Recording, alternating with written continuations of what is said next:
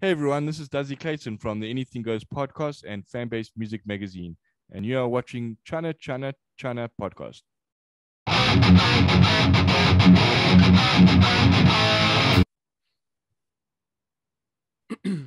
Hi everyone, welcome to another episode of my podcast. We have a very special guest today joining all the way from South Africa. We got Duzzy Clayton joining the podcast. Hi Duzzy. Hi Channa, how you doing, man? I'm good. How's your morning in South Africa? It's quite all right. We're struggling with things called load shedding over here. I don't know if you guys know what that is where you live, but No. it's basically they turn our power off for a few hours a day because they're trying to save on electricity and power. So yeah, they cut us off during a few hours of the day. So about half an hour ago, we just came back from load shedding. So my power and electricity and everything's on again. So at least I'm Right. able to do this interview. Oh, okay. So Yeah. yeah, we luckily we really don't face that here in the Philippines. Yeah. Yeah, it's crazy. Good old South Yes, Africa. right. Duzzy, I mean, I think we actually got connected early in the pandemic, right? So I think very early days of the pandemic, like somewhere in 2020.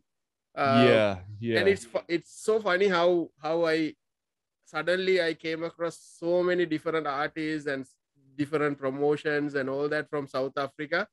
And yeah. before that, I didn't even know there was like a scene in South Africa. I knew like a couple of bands, but I didn't know. Uh, how was the pandemic for you personally? I mean, how did it affected you personally? Well, the pandemic was very strange. Obviously, I think for everyone in the world, but for myself particularly, it was very strange because um, I'm also a gig organizer. So Mm, I organize events and gigs for bands and things like that. But obviously, with lockdown and the pandemic and that, we weren't able to do any gigs. So there was like a big chunk of my, if you want to call it salary or money that I get, that I didn't have for like 2.5 years. mm. And yeah, I actually started the podcast, my own podcast, during the pandemic. You know what I mean? So I had to keep myself busy somehow, and just had to do that. But yeah, it's just not only that, so that's luckily my wife works, so she was able to bring in some money and all that. But it's not been easy for a lot of people, and then of course a lot of people have lost their lives from this whole thing. So yeah, it's Mm. been really, really crazy. You know what I mean? It's crazy time for everyone, not just myself and people in South Africa, but all around the world. Yeah. Yeah. Actually, those 2 years, like it's like kind of like 2 years. The most of the one thing that I really understood when I was talking to all these different people, different artists from around the world, a Yeah. lot of people were actually struggling that time, especially like, they had like depression and, or maybe Yeah. they went into depression, they had like loneliness and all these things, Yeah. right? So it Yeah, was, for sure. I think it's just highlighted like how important talking to people, going out, and all these things that we just take for granted is important, Yeah. right? How important that is. It's very, very important. And it's like for especially during hard lockdown, you weren't even allowed to see people. You're only allowed to see your household, your immediate family who you live with, but you couldn't even go and hug a friend or do anything like that.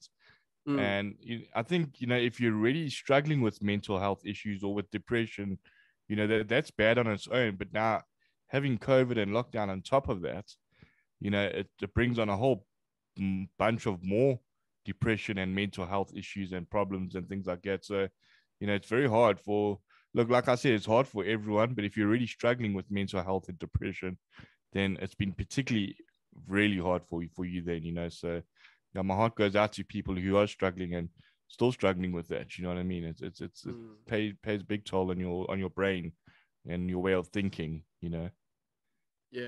And I Yeah. think one more thing, I also felt during the pandemic, all this, the social media, like the divide, and people are arguing about like Yeah. vaccines and all these things, and you're just there and you keep on using sometimes. So that's Yeah. also really, it builds on top of all that stress, right?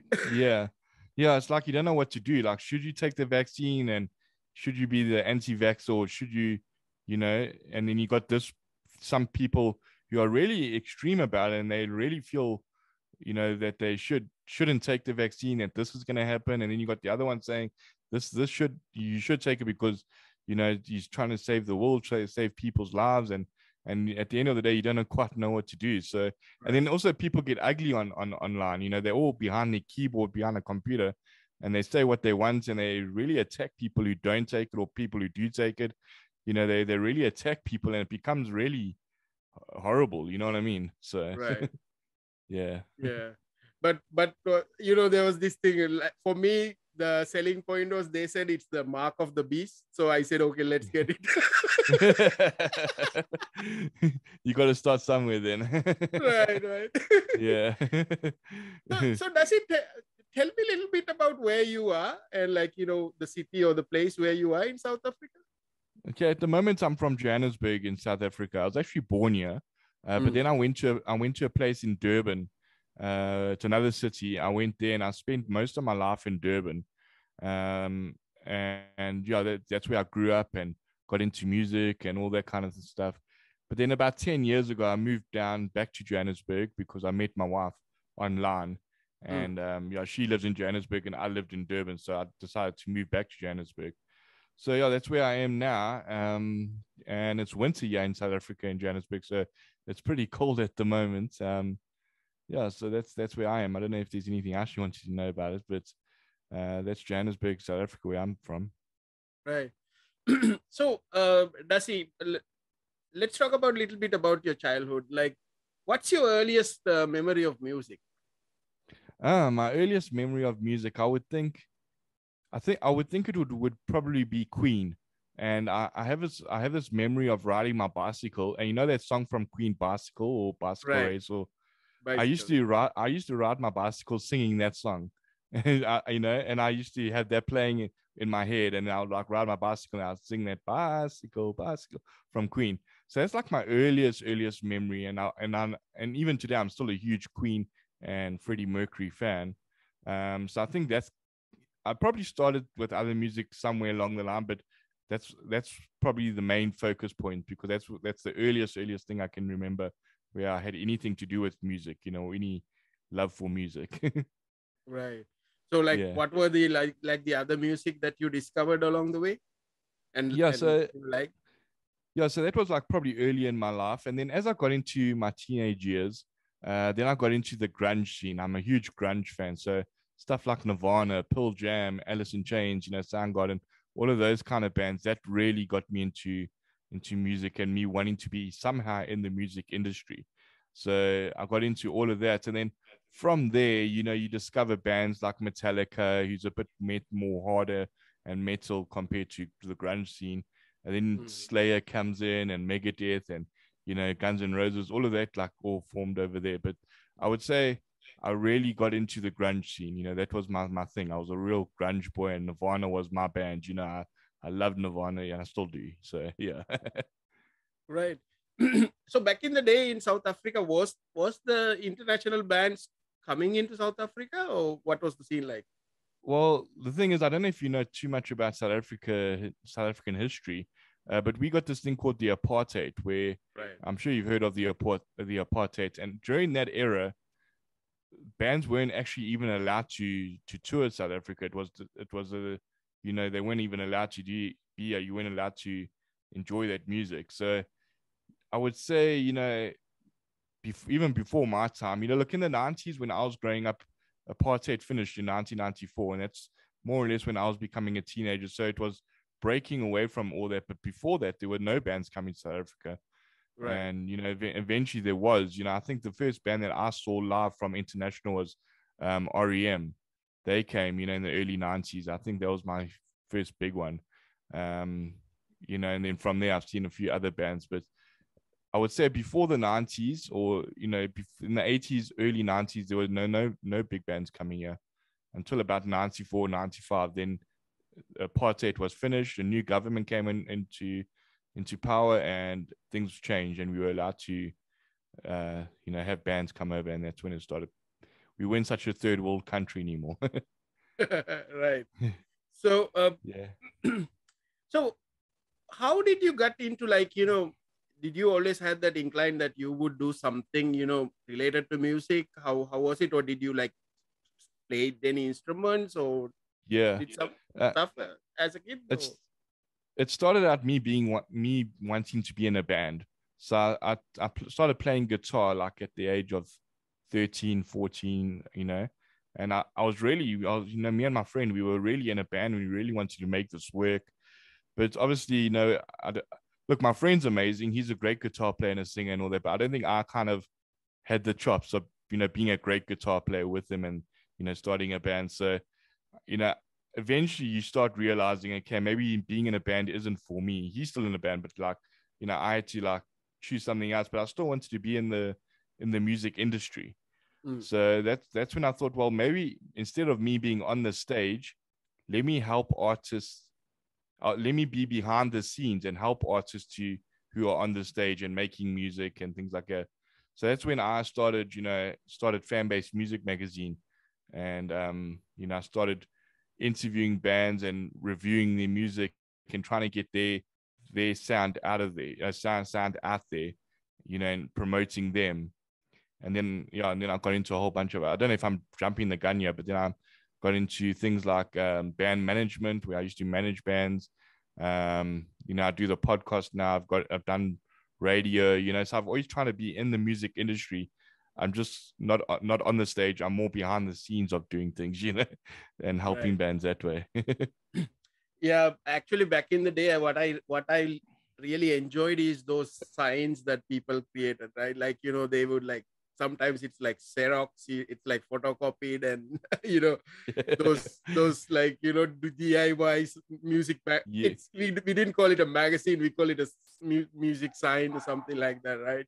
So that was a really good time. I still have like few of them back from like when I used to collect. Sorry, I just got the dog barking in the background here. So if you hear any dogs barking, just excuse that. I try to put Yeah, it's fine. my mic on mute, but yeah, so I Yeah. do apologize about that. Yeah, it's amazing how far technology has come. You know what I mean? Like I also remember looking in like the album sleeves, and looking at a CD and an album, you actually looking at all the sleeves, and all the pictures and the lyrics of songs. You don't get any of that anymore. It's Right. all everything's online MP3 now. Yeah, I mean it's everything is digital. It's fine. I mean, you can find music quite easily, you can consume it easily, but the feeling is different, right? Because Yeah. I would prefer to listen to digital. For example, if I'm just walking outside or maybe running, I would prefer to have it. But if Yeah. I'm really listening, I want to have the physical copy in my hand, because that's a Yeah. totally different experience. Yeah, there's a lot of pros and cons. You know what I mean? I always think about this. There's a lot of pros and cons of what technology has done, and how, because like the pro is, maybe it's a pro, maybe it's a con, I don't know, but music is so accessible now. You can get music anywhere in the world. You just at a push of a button, you can download it. It's in your hand, which is a good thing. That's cool. We're moving up in the world, but then it's also kind of hurts album sales, and you can't just go gold platinum anymore, and those things don't. The musicians don't really make money from that, which I think is really sad. But it's also forced musicians to look at other ways to do things, because you're not going to make $1 million on selling 1 million CDs anymore.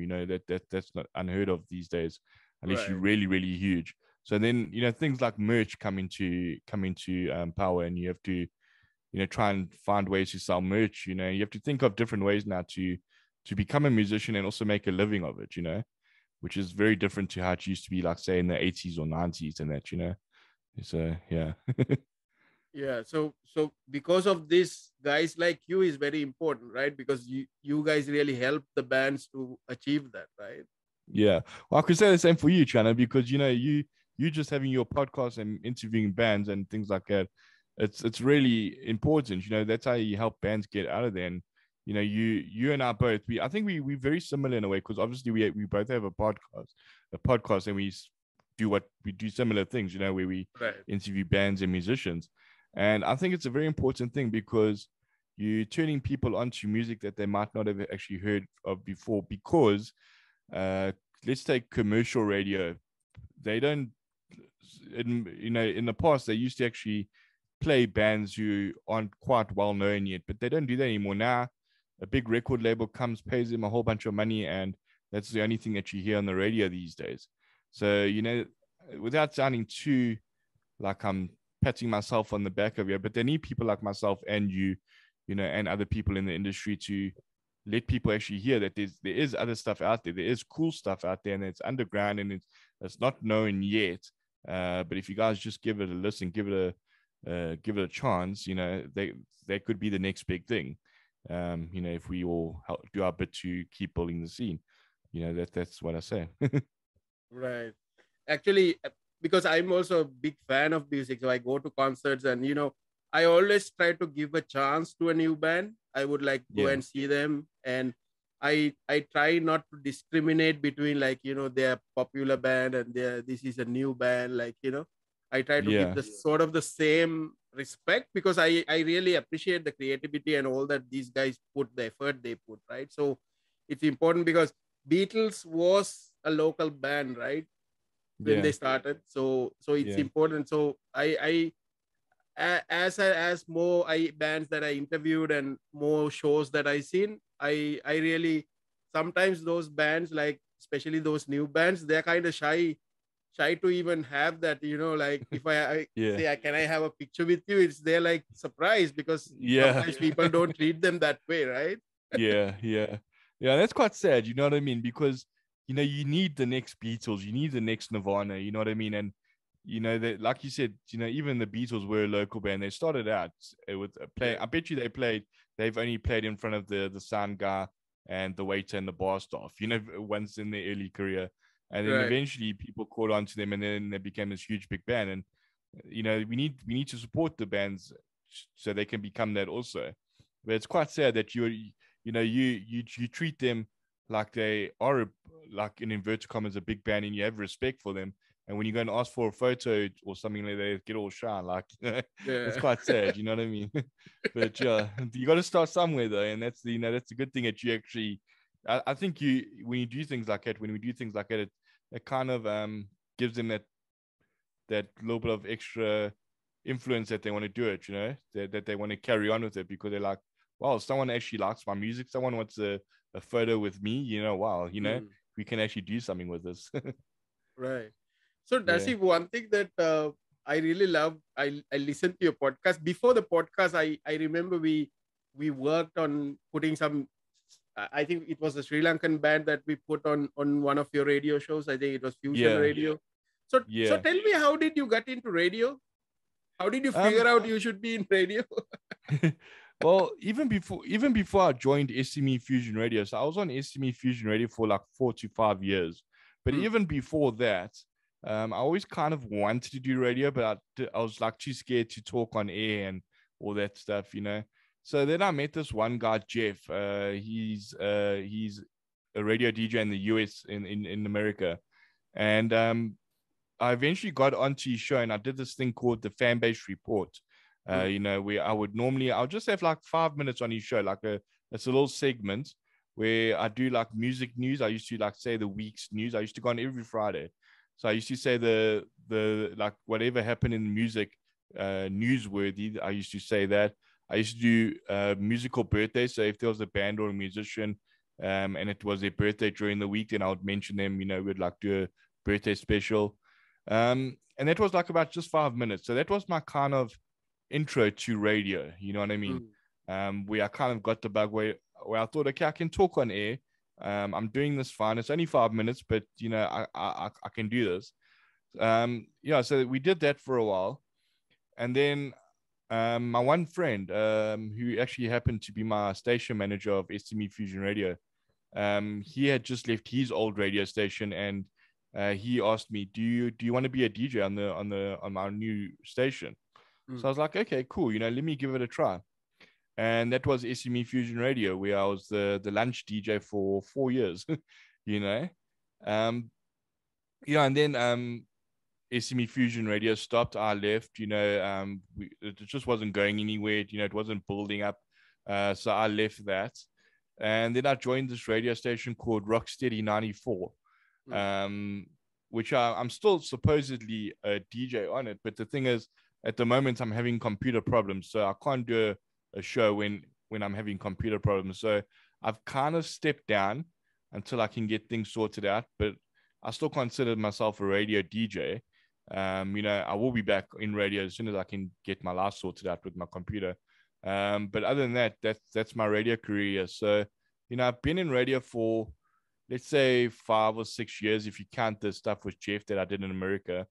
So I've been on radio for about 5 or 6 years. And then like I said earlier on in the pandemic, I started podcasting because that's also when my computer was giving me problems. So I had to, do something to fill my time. So I started podcasting where I just interview bands and stuff like that. No music involved in that though. So it's a bit different to what I was doing on radio. So that's basically where I am and how I got into radio and stuff. Right. So going into podcasting, tell me a little bit about like how you got influenced to like, start a podcast. Were there any favorite podcasts that you were listening, or how did that happen? You would think I'm just saying this because I'm chatting to you, but I actually liked your podcast. You know what I mean? I liked what you were doing. So, I used to listen to the bands that you would interview and things like that. And I was like, I would like to do what Channa's doing. And there was obviously a few other podcasts that I listened to also, but I would think that you would, without making you too embarrassed, Channa, you're a big influence. You were a big influence on me wanting to start a podcast. You know what I mean? And that's why I say we're probably a lot similar in our podcast, because we also interview bands and things like that. But that's what kind of got me into it. And I was doing interviews for SME Fusion Radio, so I kind of knew how to do an interview or talk to bands, and what questions to ask and that. But to actually do it as a podcast where there's not a full radio show with music and stuff, it's just literally two people talking, and that's how you got to fill up your time. That was I had to get used to that, and I've been doing that now. As we're recording this, I'm on episode 34. So I've released 34 episodes now, and each episode I feel I'm doing a little bit more better. I feel a bit more comfortable, and I can actually talk to bands, and so that's where I am now with podcasting and how I got into it. So doing so I listened to a couple of episodes of Anything Goes, and I think we also have like probably there are few artists that appeared on both podcasts. Like for example, I think Peter Toussaint. I think I saw Peter Toussaint was on your podcast from Force Sun South. Force Sun South. So doing the podcast, Duzzy. So what is challenging about doing the podcast, and what do you feel as a reward of doing the podcast? I think the challenging bit is, and this is, you even know this because I've actually asked for your help the one day. I'm really struggling with editing a podcast, and I know there's tutorials out there how to do it, but I just can't get my head around editing. You know what I mean? So that's one thing I always struggle with. I always need someone's help with that. But it's also, if we're talking about struggles of being a podcaster, it's also getting your stuff out there, getting listeners or streaming, people to actually listen to your podcast. It's a bit better now, but in the beginning, I wasn't even like hitting double digits. You know what I mean? For the first few podcasts, those podcasts have now gone up because there's a few more people who have taken interest in it and, gone back and listened to the very first episodes and all that. So I'm getting there, but I think the main struggle is to get, like, I wish I could be one of those people that like have 1.3 million downloads of podcasts of my podcast, and things like that. That'll be awesome. And then also just to like make money from it, because obviously I'm doing this as my full-time job. So you got to try and make money off it somehow. And but obviously you need the listeners for, let's say you got advertisers, but you need the listeners for people to want to advertise on your show. If you only got like, say 10 monthly listeners that listen every month, people aren't going to want to advertise to 10 people, so that's the struggle part. But then the reward part is that the thing I'm most happy about is that I've actually stuck with this, because I have this tendency to start something and then I'll put it away, and then I'll go and carry on with it. But like I said, now it's not a hell of a lot, but I'm 34 episodes in now, and I'm still enjoying it, and I'm still releasing at least 1 or 2 episodes a week, and and I feel it's really starting to pick up now, which is really cool. So I'm quite proud about that. Also, just the conversations that you get to have. Sometimes I ask, like, especially in the beginning stages, I used to ask the same questions all the time. And that could they could sound like it could get boring. But when you're chatting to different people, everyone's got a different story. So, you may ask like the same question here and there, but you get so many different answers with it. And that's like the interesting part and what I like. I like talking to people. I like talking to musicians particularly. And it's just interesting to hear their life story and how they got into music and, what they're hoping to do with their career and all of that type of stuff. And you get so many different stories, and some of them can be quite serious. Some of the musicians I've spoken to, we spoke about mental health early on. A lot of the musicians struggle with that, so you get to hear about that, things you didn't quite know about a musician until you actually have a conversation with them. And then there's like other conversations where you actually have like a real good time. You're laughing. It's a fun, joking time, so that's why the pros of being in a podcast and what I enjoy about what I'm doing. Yeah, right. So to tell you like my journey, like Yeah. I started the podcast because of the pandemic, because I couldn't go to shows anymore. So Okay. I thought I'll just talk to my the concert friends who are like, there was a regular bunch of people, we always go to the concerts together. So I Yeah. started talking to them about our experiences about watching Metallica or Megadeth or something like that. That was the beginning actually.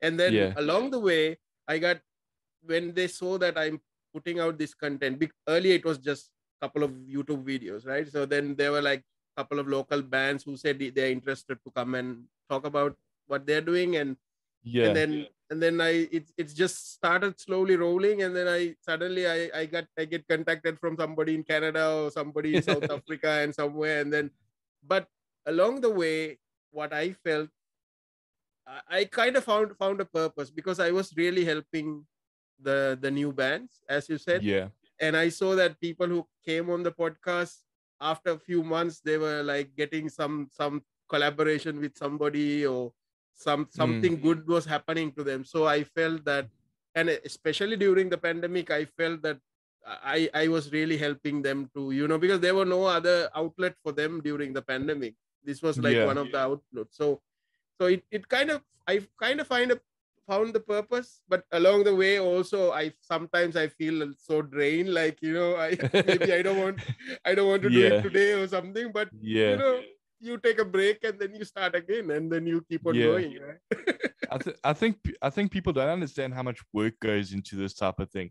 They think, oh, you're just interviewing someone for an hour a day, or you're talking for an hour a day or whatever, and that's your day. It's not only that, it's like you got to get the artist, and you got to put everything together, send in the Zoom link. I know it sounds all stupid, but it takes a lot of, you got to do your research on the band Right. sometimes, so that takes up a bit of time. Then it's the editing. We spoke about the editing. That takes a lot of time sometimes, depending, how many glitches you've had in your interview. And then you got to like market your own podcast. You got to get it out there. And that's something I've always admired about you, because how many times I've seen Channa Channa Channa #1 on some podcast Yeah. thing. I was like, that's where I want to get. I wish I can be #1 on something. You know what I mean? So, but it takes a lot of work to get yourself there. You really got to market yourself, and you really got to know what you're doing. Yeah, and that's the so it does take your toll. It does take a toll on it. And I understand where you're coming from when you say you don't really feel like doing this interview today or doing that today. How can you get out of it? But then, I've often felt like that. But you know what the weird thing is? When I often feel like that, and I think, okay, well, let me just, not get out of it. Let me just do the interview. And some of those are sometimes my best interviews. Like, I wasn't expecting much, but when Right. I've actually got into the interview, I was like, you know what, this is actually pretty cool. I mean, I'm enjoying myself. We're having a cool conversation, and and then you're quite glad that you didn't try and get out of it, because it actually worked out in the end. You actually feel better that you did do it, and you had a good time. Yeah, and then one big rewarding thing for me, like I found like I through the podcast they came as guests, but they became very good friends. There were a lot of people I met through the podcast now are like my like, although we haven't met some of them personally yet, but it became like good friends. Dasi, I wanted to ask you regarding you organize bands, you manage bands, and also you organize concerts and gigs as well. So tell me a little bit about this South African music scene. And I also know there is another bigger African music scene as well, right? So tell me about that scene. Yeah. Well, I can talk a lot about the South African scene because obviously I'm from it and I'm part of it. Like I mentioned earlier on, with the whole apartheid thing, I would say the music scene wasn't as big back then. But at the moment, it's weird because like you even said that you didn't even know that there was a music scene yeah in South Africa until people started contacting you from South Africa, which Right. is quite weird. Um, because the thing is we got a very good music scene and it's growing every day. It's getting much more bigger, every time. But obviously the pandemic didn't help that, because there were like no gigs and stuff like that. But say the pandemic and COVID didn't exist. Um, are you still there? Yeah, I'm here. Sorry. Okay, looks like you were gone. Sorry. So say the pandemic didn't exist. Um, then the problem is to get people through the door, to get people to support the gigs. That's the one thing I've discovered being a band manager and someone who organizes gigs. To get people to come and support the gigs, it's very, very hard, yeah, in South Africa. Um, so you got to plan it properly. You got to advertise it properly, and you also got to do it at a certain time of the month, because once people have been paid, then they'll come out. But if you do it like in the middle of the month, then you're not going to get many people. So I guess what I'm trying to say is, we got a good music scene. It's very pumping and all that at times, but you also got to do it right. You know what I mean? I think in America and places like that, people go to gigs more often and it's more bigger over there, obviously. But we're getting there in South Africa. Right. So Dasi, can you tell me a little bit about the Anything Goes podcast? So is it available now in all the platforms? What's the plan for that? And if somebody's want to check this out, what episodes do you recommend to listen first?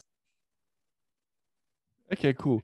Um, I haven't got it on all the podcast platforms yet. I still want to get onto like Apple, and all the other places. But at the moment, it's on Anchor.fm. That is like a podcasting host place where you can put your podcast on. So you can go to Anchor.fm uh, / Duzzy Clayton, and you should find my podcast over there. It's also on Spotify. If you go and search Anything Goes podcast over there, you can find it on Spotify, and then it's also on Google Podcast. Sorry, it's on those three platforms. So I still got to grow it more and put on a few more platforms. And the difference between mine and your podcast is you actually have video with yours. Mine doesn't have video. Mine's just Mm. audio. It's just the audio. Um, so I still want to go into the whole video thing and get it on YouTube, and things like that, eventually. So that's what I want to do. Um, yeah. So as far as what else did you ask me? Sorry, Channa, you asked me what So else was it? if somebody want to like start listening to it, any specific Uh, episodes that you would recommend to start with?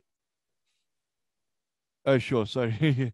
Well, I would say start at the beginning, but no, if you don't want to go all the way to the beginning, that's fine. Um, Bands and musicians that I've actually got to interview, which was really cool. I chat to a lot of musicians, a lot of bands, and they're all pretty cool. But one that stood out for me was one that's just recently been released. That's an artist called Kenny Hughes. He's a blues rock artist here in South Africa, and I've just released a episode with him. So I'd say go and check that out. Also, who else have I spoken to? There's a pretty cool podcast with Gerald Clark. If you want to go and check him out, I've managed to speak to him. He's a cool musician from South Africa. So you should go and check him out if you want to, and then also listen to the podcast. And Infanteria, yeah, that's a very good one. They're a cool metal band here from South Africa. I speak to a lot of South African musicians, although I do speak to some musicians also outside of South Africa, so you can also find those podcasts. But I'll say Infanteria, that was also a really cool podcast to do. So go and check those out. And yeah, if you interested in those ones, then listen to the other ones also. Maybe sit back while you're doing your work, have the podcast playing in the background, and listen to some of the interviews. I'd really appreciate it. Right. So, Dasi, what's your message to the viewers of this video and people who's going to listen to this episode? My message is just thanks, first of all, for all the support. I know there will be a few people who have supported me who will be listening to this podcast, for this conversation.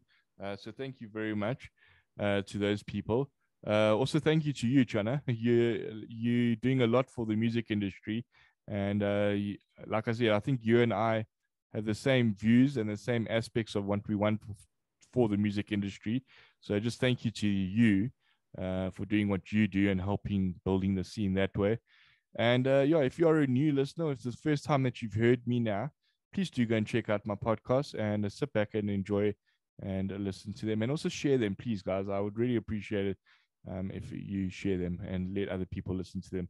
But yeah, just a big thank you, and that's my message. And go and see a show. Go and see a show. Now that we are allowed to watch live gigs again, go support a venue, go support a band, and let's build up the scene again. Because we all know that lockdown was very hard for us. Right. Anybody you want to shout out to? Oh, just yeah, just once again, thanks to everyone who supported me, everyone in the music industry, all the PR people. I think you and I speak to a lot of PR guys and women, and they help me out a lot. They support, they supply a lot of the bands that I get to chat to. So Devo, there's Catherine from CJC Promotions. Yeah, I just want to give a shout out to them, and yeah, and one of the bands that you actually have interviewed. I don't think it's out yet, but I'm sure it will be out when this comes out. There's a band that I actually work with, Mil Van Nedding. Right. So yeah, I want to give them a shout out, and I'm working with them at the moment, helping them get their band out. So go and check out their band, and also if you don't mind, go and give their Facebook page a like and that. Right, Dasi. I really, thanks for joining this, and then finally able to, see you on video, and Yeah, I really enjoy this conversation. yeah. And all the good luck with your plans, with your podcast. I hope it will grow, and I'll also help as much as I can to promote it. And Yeah. thanks again for joining. Thanks very much for having me on, Channa, and likewise. Good luck with your side, and like I said, whatever I can do for you, I'll do what I can, and that's what we got to do. We got to help each other in this industry, and I'll have your back if you have mine. Right. So have a great day ahead, Dasi. Thanks for joining. Thanks very much, Channa. It's been Thank awesome you. chatting to you. Bye.